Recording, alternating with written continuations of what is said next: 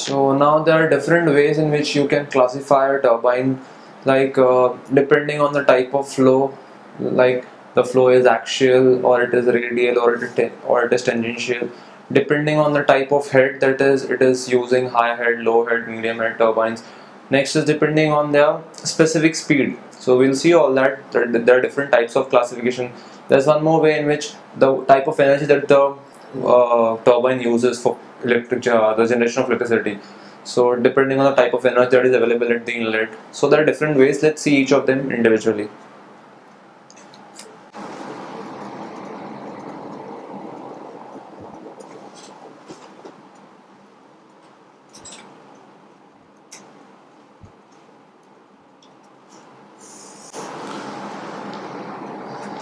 So the first way of classifying is depending on the type of energy that is available at the inlet. So the two types of turbines that are classified in these two, that is on the type of energy at inlet, is the impulse turbine and the reaction turbine.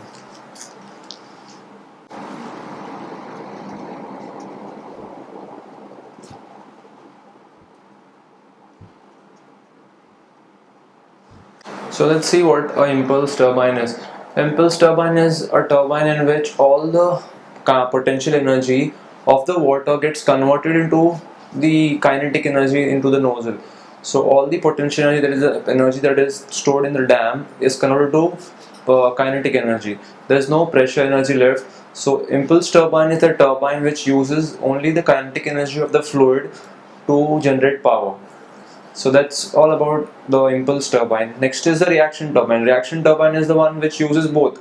So in the nozzle, the whole of the energy is not converted to kinetic energy. Some part of the energy is still remains in the form of pressure energy, and there's some part that remains in the form of kinetic energy.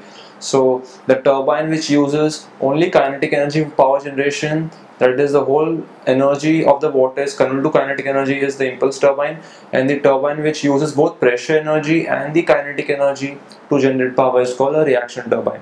So in a syllabus we have three turbines to study, that is the Pelton wheel, the Francis turbine and the Kaplan turbine. So the first turbine, that is the Pelton wheel, is an impulse turbine, whereas Francis and Kaplan is a reaction turbine.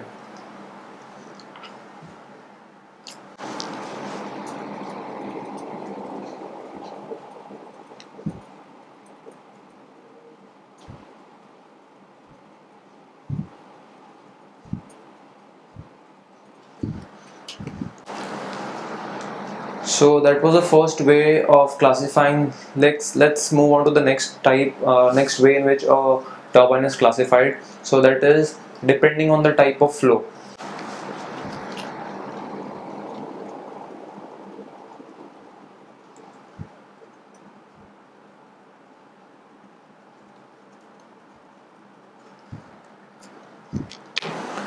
So the second type is depending on the type of flow. Let me list down, there are different types in it, and then I'll explain each of them.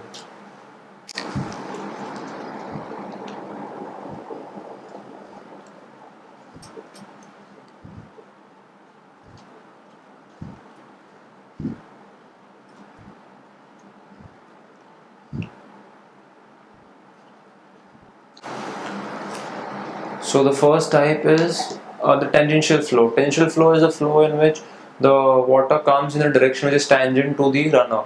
So it will look something like this. So the direction of the jet of the water is tangential to the runner, hence these turbines are called as tangential flow turbines. And the example is Pelton wheel. Pelton wheel is an example of a tangential flow turbine because when the jet comes out of the nozzle, it strikes tangentially to the runner, into the buckets. Next is the radial flow. Radial flow is a type of turbine in which the water enters radially. So the diagram looks something like this. So as you can see, there is a Pelton wheel and the direction of the jet is radial. Next is the axial flow turbine. Is a turbine in which the flow is axial, that is along the axis of the shaft. So as you can see, I have drawn a circle, that is a runner, and I have drawn a point, which means it is perpendicular to the paper. Perpendicular to the paper, it is passing axially, that is perpendicular to the paper. Next is the mixed flow. In certain turbines, the flow is mixed. That means the flow comes radially, it goes axially. So such turbines are called mixed flow turbines. So the Francis turbine is a type of a mixed flow turbine. The new Francis turbine, earlier days the Francis turbines were only radial. Now the Francis turbine, there's a lot of development done on Francis turbine. Now it has become a mixed flow. The flow enters radially and leaves axially. So the example of mixed flow is Francis. And the example of axial flow is Kaplan. The example of tangential flow is Pelton. So the flow, depending on the direction of flow of water or the jet. If it is tangential, if it is tangential to the runner, it's called tangential. If it is along the radius, it's called radial. If it is along the axis of the shaft, it's called axial. If the inlet is axial, if the inlet is radial, the exit is axial, it is called mixed flow turbines. So this is the second way in which we can classify. Let's see the third way of classification.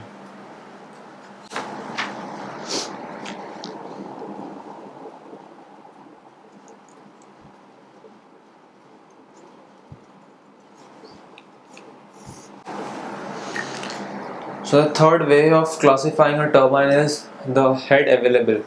So the head comes through the height, that is the height of the dam, up to what height you can create a dam. So depending on the head you can get power. So depending on the type, they are classified as into three different types: low head, high head, medium head. So let's see what low head means, high head means, and what medium head means.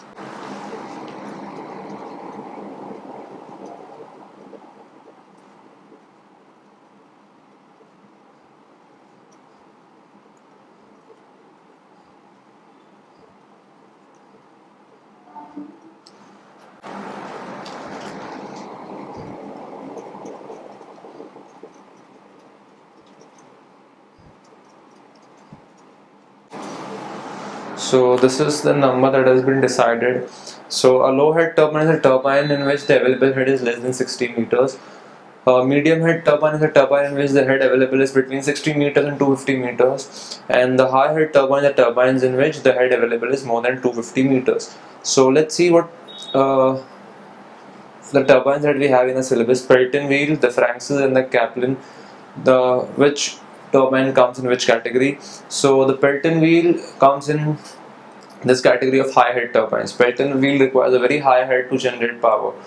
So the example of high head turbine is Pelton wheel.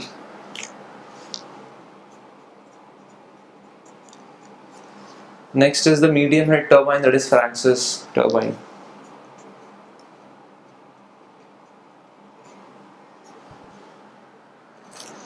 Third is the low head turbines. So the third is the low head turbines. So the example of low head turbine is Kaplan turbine.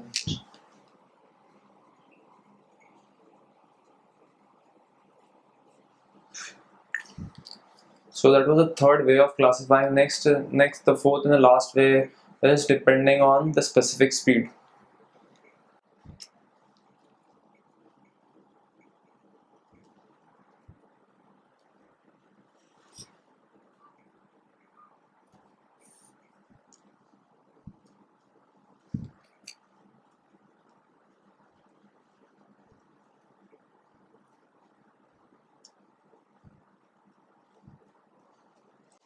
So depending on the specific speed. So let's see what specific speed is first of all, and then we'll see the examples of low specific speed, high specific speed, and medium specific speed. So specific speed is the speed of a geometrically similar turbine that would generate unit power working under a head of 1 meter. Unit head, or you can say. So specific speed is the speed of a turbine which will generate a unit power, that is 1 kilowatt power, working under a head of 1 meter. So that is an example. So that is basically done for comparison purposes. Specific speed is calculated for comparison purposes. So that we'll see in the later half of the chapter, the specific speed. It's a topic that is to be discussed in very elaborative manner. So we'll see that. So as of now, just remember, specific speed is the speed of a geometrical similar turbine that would generate unit power working under a unit head. So that is done for comparison purposes. So low specific speed, high specific speed, and medium specific speed. So the numbers that has been decided is like this.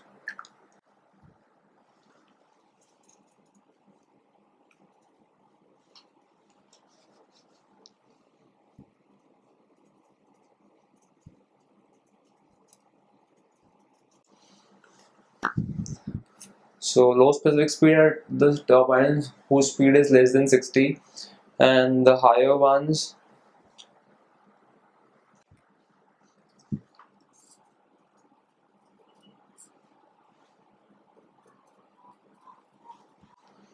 So the higher ones have speed more than 300, and the medium ones have speed between 60 and 300. So there are the three types: low specific speed, high specific speed, and medium specific speed. So the Pelton wheel comes under the category of low specific speed.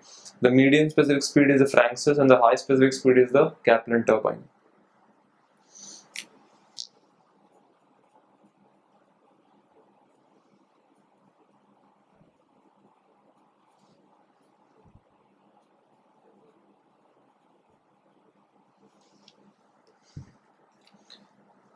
So that was all about the classification of turbines. We've seen all the ways in which they can be classified.